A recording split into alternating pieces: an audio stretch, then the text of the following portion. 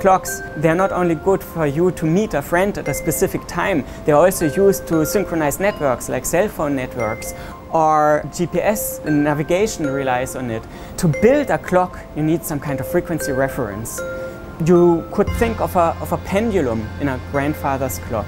If you try to build two clocks which are the same, you will fail because you will never be able to manufacture two pendula which are exactly the same, which have the same length and tick at the same rate. Luckily, quantum mechanics gives us frequency references that are absolutely identical everywhere. These are the optical transitions in atoms, yeah? If you have a certain transition in an atom, you need a laser beam of a certain frequency to drive this transition. And if you build clocks based on the frequency of these laser beams driving these optical transitions, then if you build one based on strontium atoms in Amsterdam, or one in Beijing, or one in another galaxy, these clocks will all tick exactly at the same rate. So what do you need to build an atomic clock?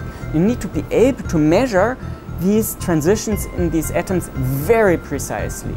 And you can't do this if the atoms are in a thermal gas, like here the air in the room whizzing about with hundreds of meters per second. You can't observe the atoms long enough.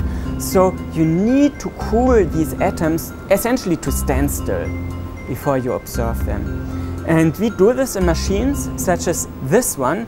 Deep inside is a vacuum chamber in which we cool a gas of strontium atoms using laser cooling. You see here mirrors which direct the laser beams onto the atoms, and they just go through from an oven, and then down here and down in the middle here they are cooled to like below 1 microkelvin temperature.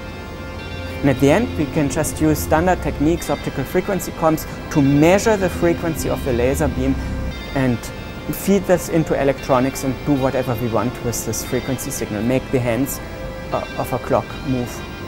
And if you build an optical clock like this, the best ones in the world, they go wrong by 1 second of the age of the universe.